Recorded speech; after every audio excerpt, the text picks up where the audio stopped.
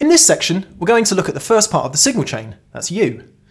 We all spend a lot of time thinking about the guitars, amps and pedals that we use to get different sounds, but there are a lot of tonal variables right here in your hands.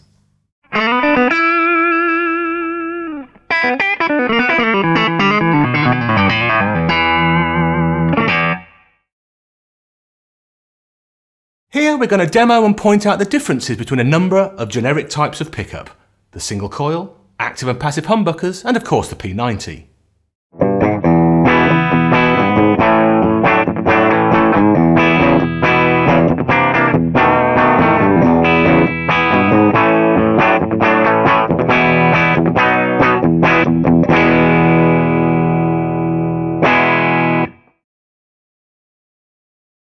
In this section, we're going to take a look at the electric guitars that have created benchmark sounds in rock and pop music.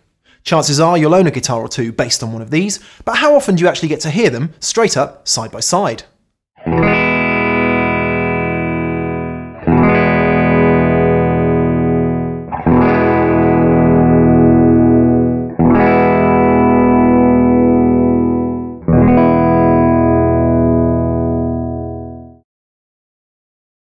In this chapter, we're concerned with effects and how they can be used to improve and alter your tone.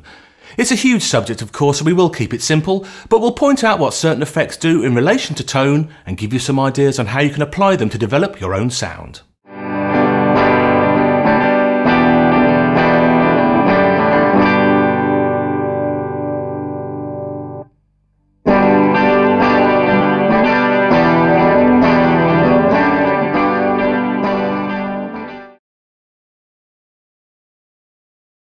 In this chapter, we're going to look at a few different amplifiers that typify certain classic sounds.